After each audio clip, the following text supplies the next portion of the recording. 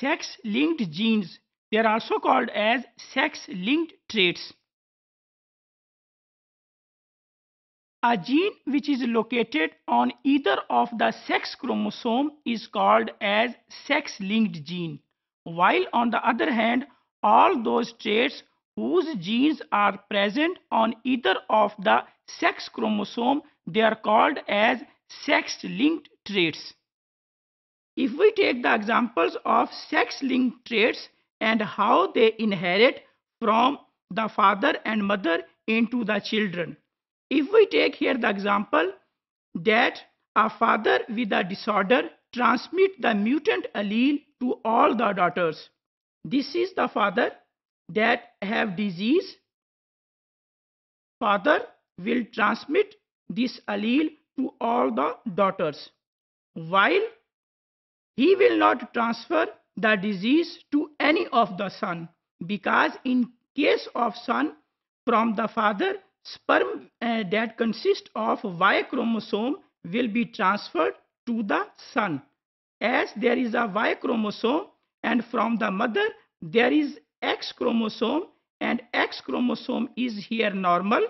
So all the son which will be produced to this couple, they will be normal, because the daughter, they have X chromosome from the father and X chromosome from the mother.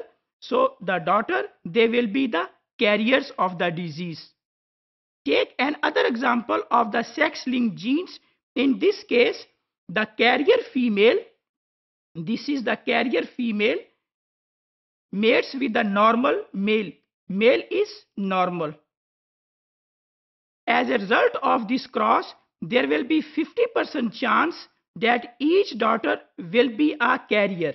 Here is the two daughters that will be produced, daughter 1 and daughter 2, and there will be 50% chance that the daughter will be produced as the carrier of that disease, while there will be 50% chance that each son will carry the disease. If we take here, there are two sons. This son is normal, while this son is affected. So in such a cross, where female is carrier and the male is normal, there will be 50% chance that the daughters, they will be the carrier of that disease, while the son, they will be affected. The third example of sex-linked gene is in case of if the female is carrier, if a carrier female mates with the male that is with the disorder, male is diseased, he has the disease. If there is a cross between these two types, carrier female and the affected male, that each child born to this couple, there will be, regardless of the sex, either the daughter will be affected with the disease or the male will be affected with the disease. There are many diseases in the humans which are called as sex-linked disorders. The most common examples of those diseases, that is the color blindness, Duchenne muscular dystrophy, and hemophilia are the examples in the human. The genes of these disorders, of these traits, are related to the X chromosomes or the sex chromosomes. In case of humans, color blindness is a disease which is related with the X chromosome. If we take here the example of color blindness, these are those individuals which cannot distinguish between the green color and the red color. If we show them these figures, they cannot identify that there is written 5 on this diagram, and they cannot identify that there is written 29 on this diagram. So color blindness is a disease in those individuals, and those individuals cannot identify or distinguish between the green color and the red color. If we see that how color blindness inherits in the individuals, normal female is XX and the normal male is XY.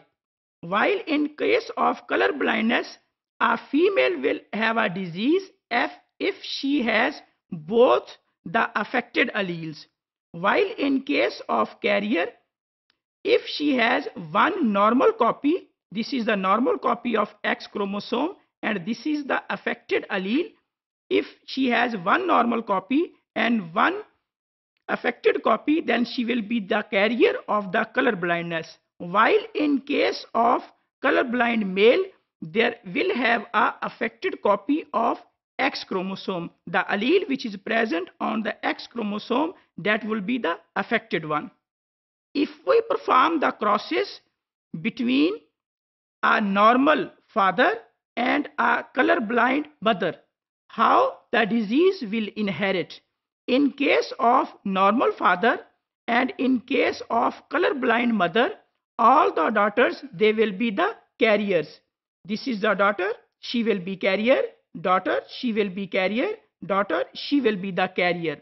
While the sons, they will be colorblind because there is no alternative X chromosome. In case of male, there is Y chromosome and there is only one allele. Due to one affected allele, the sons, they will be the colorblind.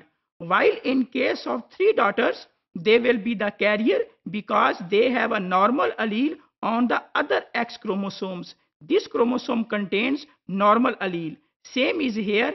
This also contains normal allele. This also contains normal allele. So the daughters, they will be the carrier. They will not express the disease, while the sons, they will be colorblind.